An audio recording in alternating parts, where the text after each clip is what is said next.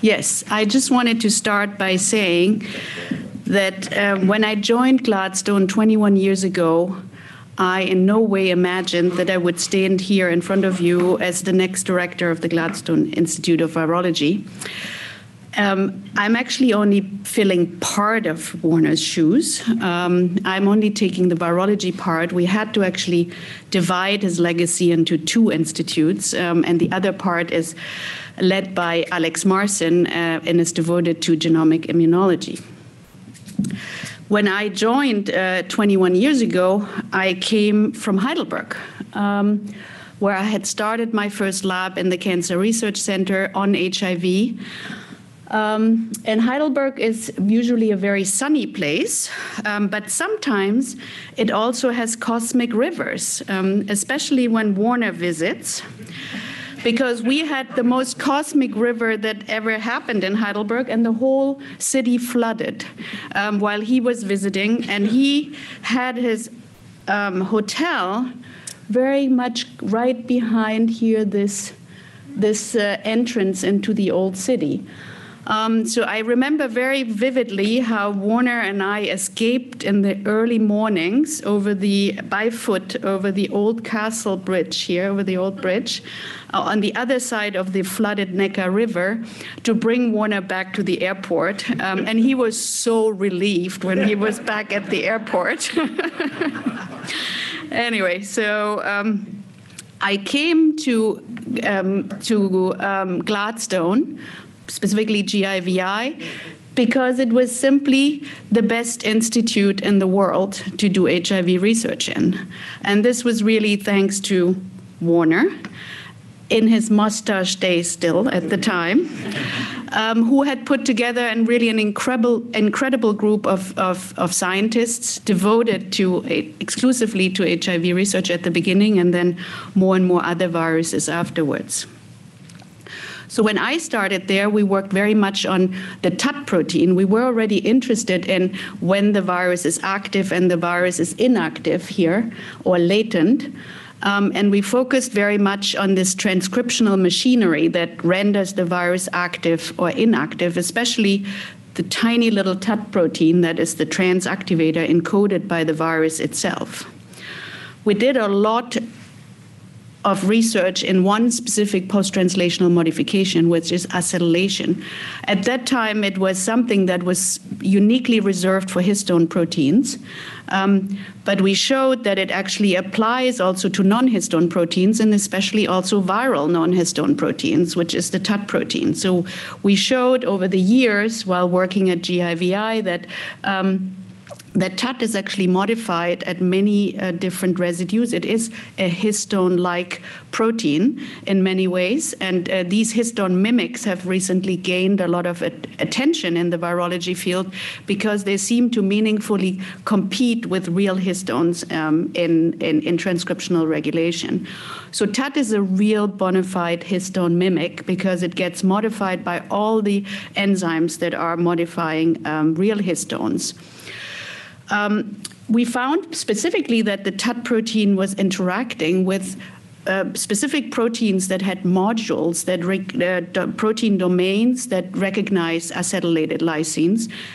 First, the PICA factor, which is a histone acetyltransferase, but has this little domain, which is called a bromodomain, that binds specifically to this acetylated lysine, and we showed that this was important for keeping the virus active versus rendering it latent. But we did not stop at HIV and TUT. We really went around the whole machinery that TUT is recruiting from the host to regulate transcription.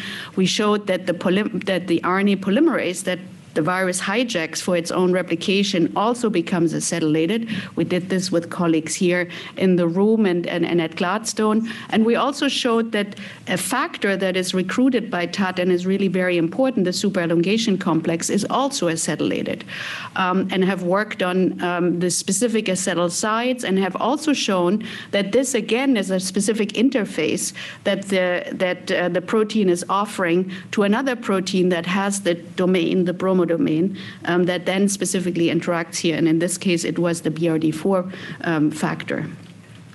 And I would be standing here and telling you exactly the next modification that we have identified in TAT or in any of these proteins, if in 2020 not another pandemic had hit, which was, of course, SARS-CoV-2, which some have called simply a piece of bad news wrapped up in protein. This was according to Sir Peter Medawar in 1977. And this 2020 was just a time of transition where I started to take over positions at or directorship of the Gladstone Institute of Virology. Warner was still present, helping with this transition, and I wanted to highlight sort of a few highlights of this time, especially the early time. The first thing that we did in response was to build a BSL-3 laboratory, and all Gladstone was really critical for this. We reactivated an existing BSL-3 facility on the 6th floor in record time and turned it into a functioning viral laboratory where we could study the virus and meaningfully contribute to its solution. Warner also stepped up in many ways, and Monica has mentioned it, that he did a lot of the press work at the time. We both did a lot of webinars together. We helped guide the response in the institute here within a larger group, the task force. We did a lot of public education, but Warner really at that time took the brunt off my shoulders in the way that he really became the public voice of the Virology Institute and took a lot of these press assignments that we had every day, and that ranged from the New York Times to ABC News to the San Francisco Chronicle. So thank you, Warner. I think we also decided that we could meaningfully contribute to solving the SARS-CoV-2 pandemic based on some very unique strengths that Gladstone has. One of them is stem cell research. With having Shinya Yamanaka on our faculty, there's a very strong stem cell biology research here at Gladstone, and that has led or helped us to develop a lot of these organoids models mimicking different organ system in the dish that we could use in the BSL-3 laboratory to infect and to study what was going on. And that led to many, many collaborations, again, here with people at Gladstone or at UCSF or nationwide.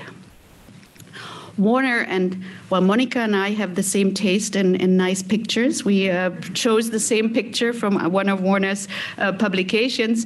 But Warner had a long-lasting interest in HIV infection of the brain and had invested already in his lab in brain organoids, which are particularly complex and difficult to grow, and used those to really show or sort of help unravel part of the questions that are surrounding the involvement of SARS-CoV-2 and the influence of SARS-CoV-2 on brain function by showing that it uniquely infects the astrocytes in brains and showing some of the consequences of this infection. Another strength that we have at Gladstone is the CRISPR technology with Jennifer Doudna as part of our faculty. And very early in the pandemic, based on an existing program that actually Parinas here in the audience has originated in HIV, we came together and pivoted that program from HIV into SARS-CoV-2 using CRISPR as a diagnostic. And here we took advantage of a specific CRISPR enzyme, Cas13a, that can directly detect viral RNA or any RNA and turned it into a sensitive and specific diagnostic that could be detected simply with a mobile phone. Jennifer's presence here in the Institute was also very instrumental in building up other subgenomic tools of the virus, specifically virus-like particles, where we reduce the full-length virus just down to 4 structural proteins and produce authentic viral particles that are composed of these 4 structural proteins. And that has a lot of advantages. A, we don't have to go into the BSL-3 because it's not a non-infectious system, but B, because we have all of the 4 structural proteins and not just the spike protein, we can actually test mutations and evolution of variants in these structural proteins in a very high throughput and non-dangerous way. But what about acetylation? I told you that this was the passion for me for 15 years. Have we completely abandoned this? The answer is no, and I want to just share at the end one small snippet of data with you that actually reconnects back to the beginning. And that came from multiple collaborations that we had with colleagues here at UCSF, Nevin Krogan and Andreas Pushnik at the BioHub, about doing systems biology approaches to SARS-CoV-2 relatively rapidly.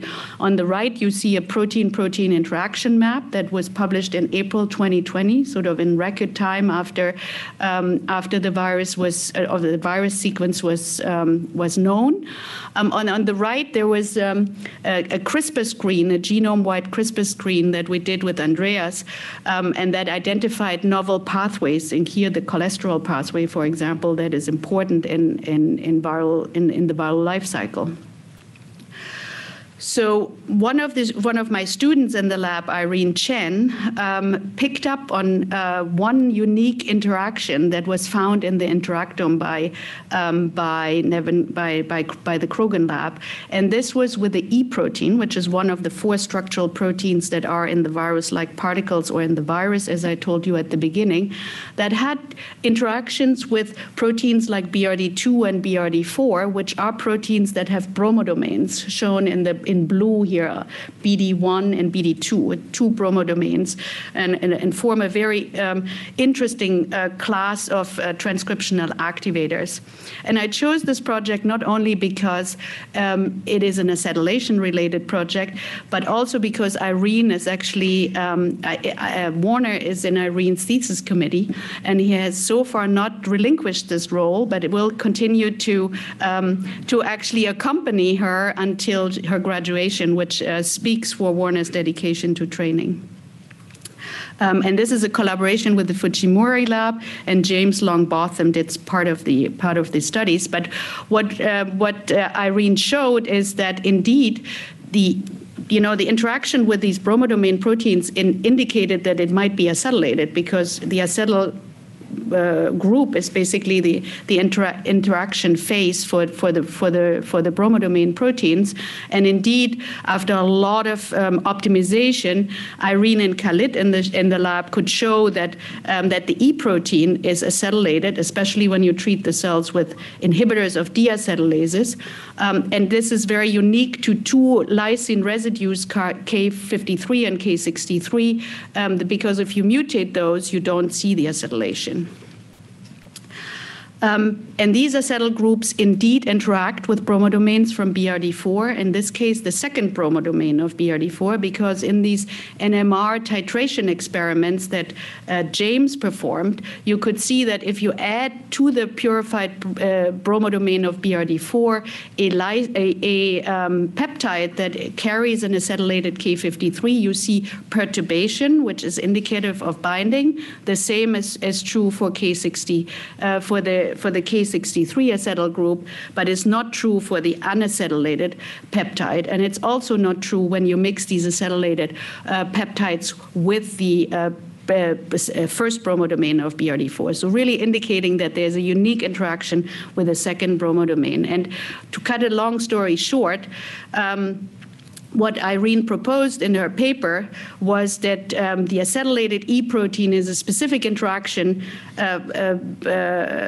interface for the second bromodomain of BRD4, and that recruits BRD4 away from its normal function in gene regulation, and specifically in regulating antiviral genes. A lot of the interferons are regulated by BRD4, and that when you block this immune response, you increase viral infection. And so that is a benefit basically for the virus. But I told you that the E protein is not only just any protein, it's actually a very specific protein that is part of the virus, of the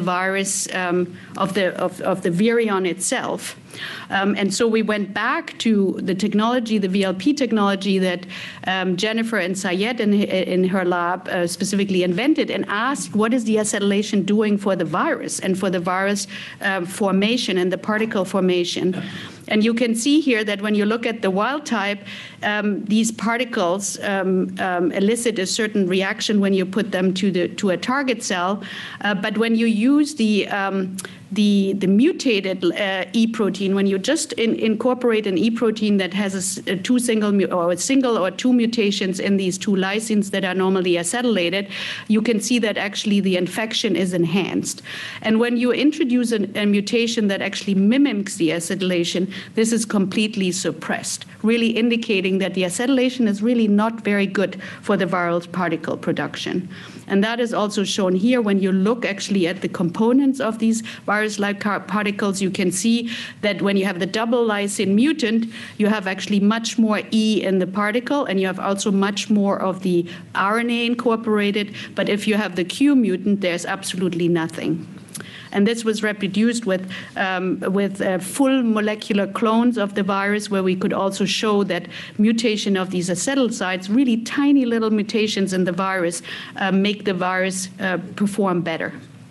And so the full picture of this is that the acetylation, what we believe is actually a host response. The host is responding to the invasion of the virus by acetylating the E protein to decrease the viral particle production. The virus has returned and has sort of responded to this inactivation by making use of these acetyl groups on the E protein, recruiting the BET proteins away from antiviral genes, and actually balancing the virus infection back up in this arms race that we are very used to between the host and the virus. So to end, I think what we can say about SARS-CoV-2, that it is a piece of bad news wrapped in protein, but that protein does not like to be acetylated when it's on the surface. So we continue on these studies, both on HIV and on SARS. We have been blessed with many, many collaborators. Warner, I have mentioned, but many others who are here in the room. My lab, who is really awesome and has been actually enlarged by two newcomers from Warner's lab, who we are very happy to welcome. And we are glad, Warner, that we're continuing collaborating with you in your new role and contributing, hopefully, some meaningful data for the product that you're developing. So with this, I end, and thank you for your attention.